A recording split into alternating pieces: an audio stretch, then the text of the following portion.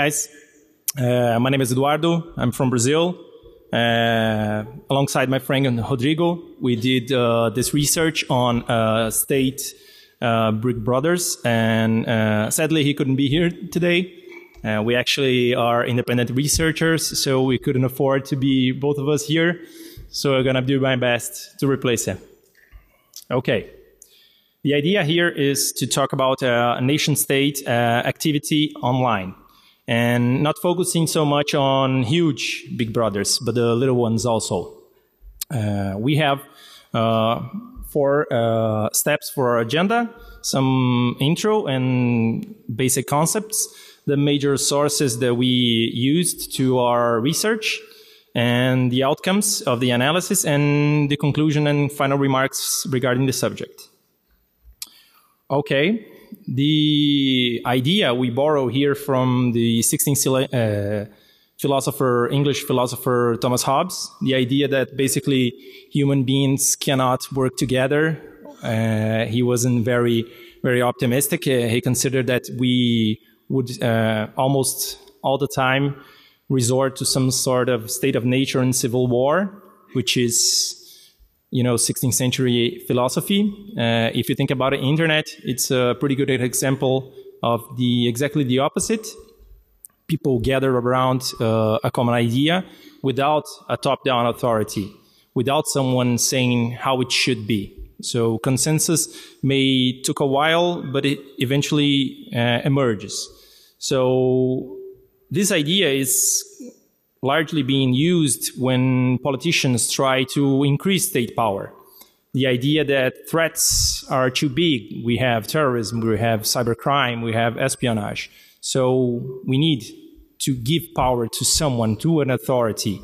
Often they're politicians, so they want the increased state power.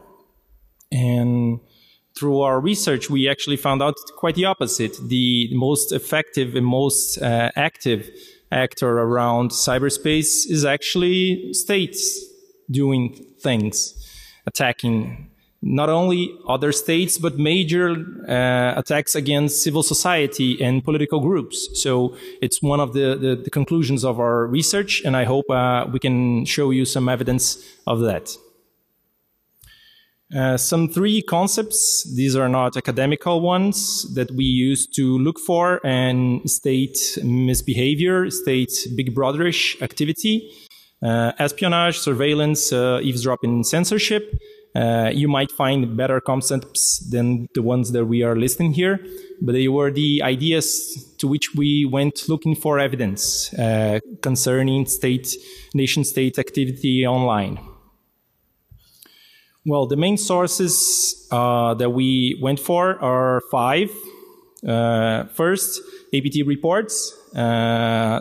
Those are the reports and blog posts from private vendors, NGOs, CSIRTs, universities. We have some studies from EFF, from Citizen Lab from Toronto, some certs from Japan, United States. So it's a pretty wide material, over 750 of them. It's pretty Western biased, so 80% of them are actually from countries within the Western Hemisphere. But it allows us to take a good grasp on state activity, especially focusing on political targets, NGOs, political opposition, so forth.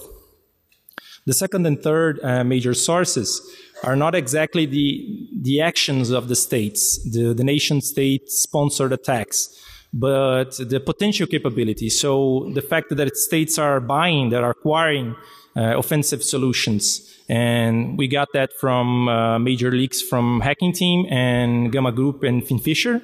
And also some good open sources out there, such as Bugged Planet and the Surveillance Industry Index. Even official documents such as reports from exportations from United Kingdom, Germany and Switzerland also issue some license to sell spyware. So it was a pretty good source for that too. The 4th and 5th sources, we have looking for censorship. Several different organizations do look up that on the online. We're gonna cover them up in the next slides. And the fifth one is transparency reports, which is pretty interesting because it's relatively new. It started with the Snowden revelations, where companies interested in increase their accountability starting to publish the government requests of content and removal. So we have a pretty interesting view on how governments are behaving towards that online information. Okay. Jumping into some of the outcomes, we're going to focus first on what we have seen from state cyber attacks, state-sponsored cyber attacks. And 55% of the documents led to some level of attribution. We had a pickle when we needed to group the documents among actors, among campaigns, because vendors tend to have a branding of their own. Someone called them bears, some call APT yada yada. And then we had to group it so we wouldn't count twice for the same attack, for instance. But that led us to 119 state-sponsored attacks, which is a lot. And when we looked for the countries, when the attribution allowed that, we found out 19 different countries with a state-sponsored APT, Advanced Persistent Threat. And you get a picture like that. The map shows us, of course, the traditional ones, Russia, US, Israel, etc. But we also get to see some different countries, such as Ethiopia, Lebanon, Syria, Pakistan, countries that you might not think that had these capabilities. So it's interesting to see how diffuse it is. And when we look at the types of targets, it's interesting to notice also that in 46 cases, we had political targets. And I mean, by political targets, I mean opposition parties, I mean NGOs, independent media outlets. So it's rather interesting to see that it's the first place, even ahead of military, governmental, or diplomatic targets. So it's pretty interesting to see that we have an evidence that attacks are being directed to civil society, to groups, to political interests, and not exactly interstate affairs. Jumping to the idea of a potential capabilities, the second layer, we should say, we found 71 countries that acquired some solutions. 41 of them we could identify the user or buyer. In 19 cases, the buyer was military or an intelligence agency, which is interesting because they tend to operate with less oversight from judicial branch, for instance. And in 20 cases, we see an application of backup policies. Why not you buy from multiple providers? Maybe one of them won't work, so you have another one. That's the picture of what we see from the distribution of 71 countries and the major providers that we identify. Interesting to notice that not all of these are providers of offensive solution. We have an interesting report from Citizen Lab that covers the use of applications from Procera in Turkey and Syria for the use of surveillance in those countries, which is really interesting. And narrowing down the countries that we identify to be military or intelligence agency users, and the others that we didn't know, we couldn't see who actually bought it.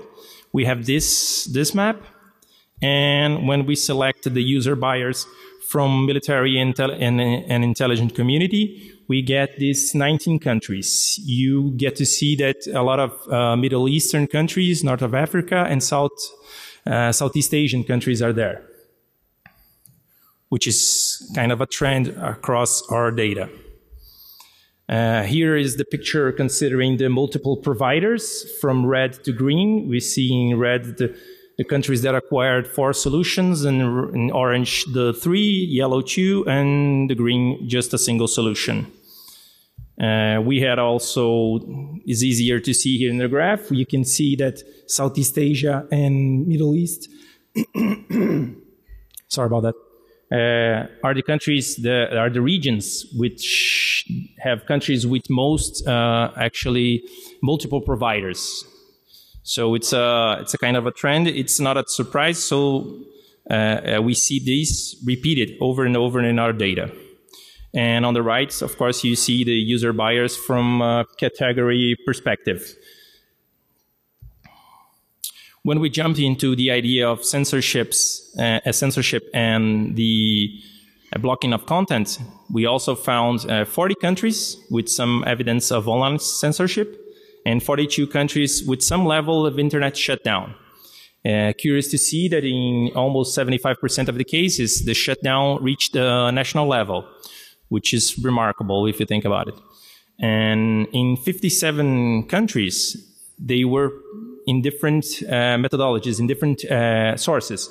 So reinforce the idea that those countries actually are engaging in this kind of big brotherish behavior.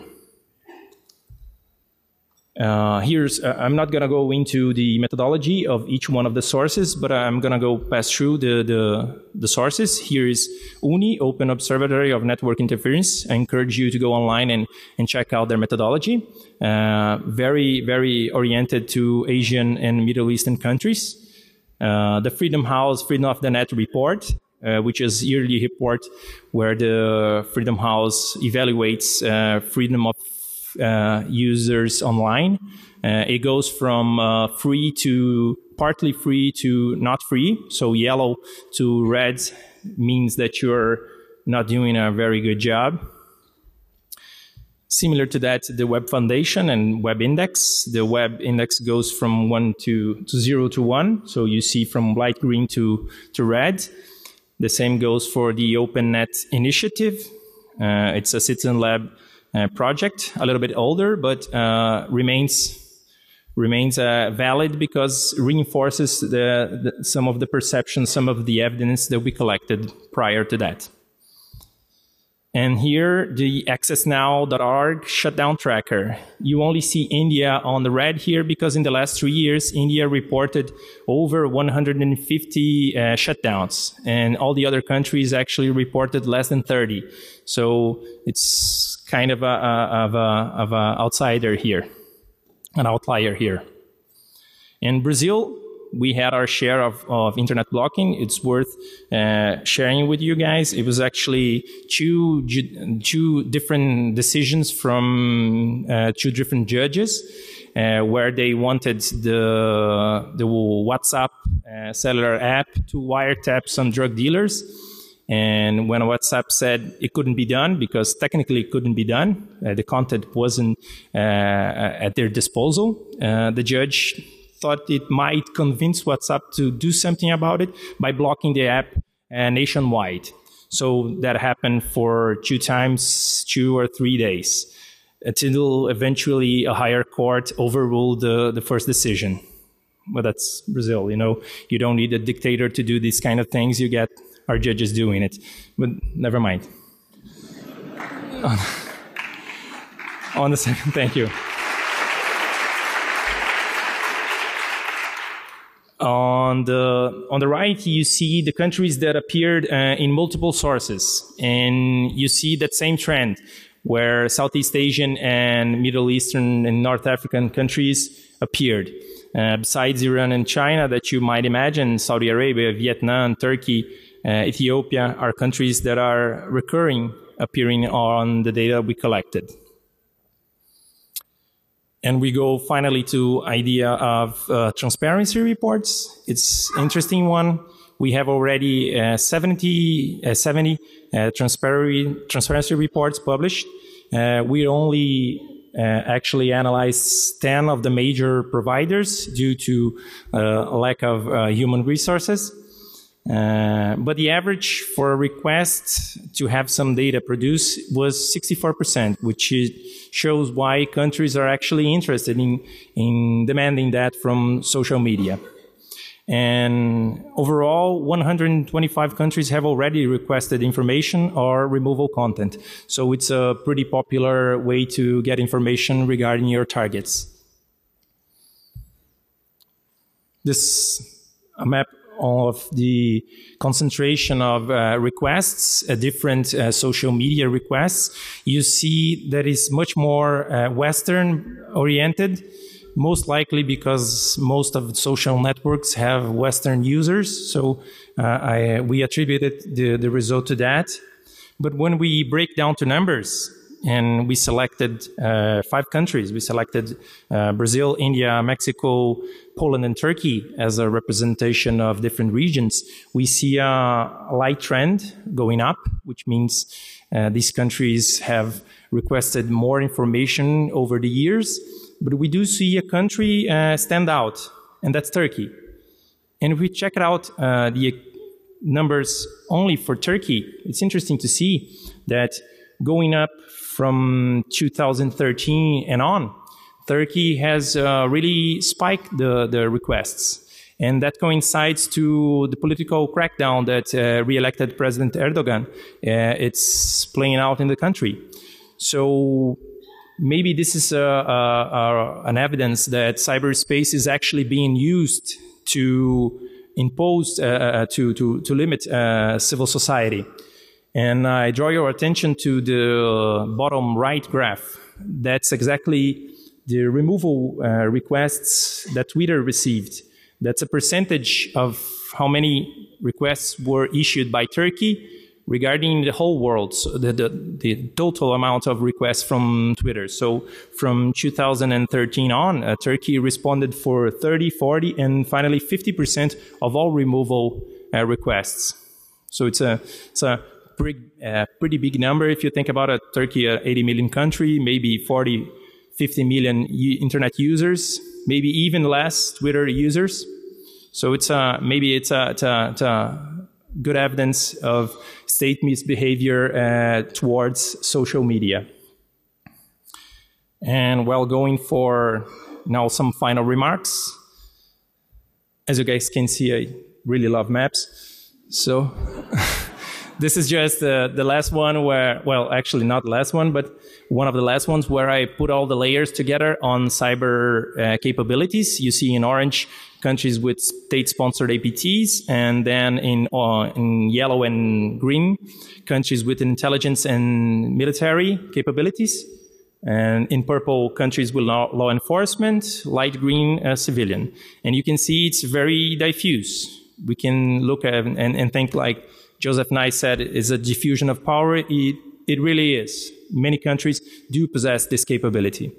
And when we think about this in a perspective of internet users, 54% of internet users actually live in countries that already had state-sponsored attacks.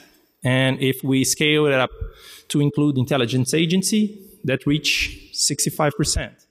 And if we go full stack, anyone who has some sort of capability, potential one, that's 92%. That's pretty much everyone. It means we're all in it together. And the second kind of misbehavior that we classified here as censorship and blocking, it's much more oriented towards Asia and Africa. And you can see that's a strong correlation between censorship and internet shutdowns. We can see 26 countries doing both of the things. And 56% of users online are subject to this. And well, DEFCON this year is talking about 1983, and we are closing into 1984.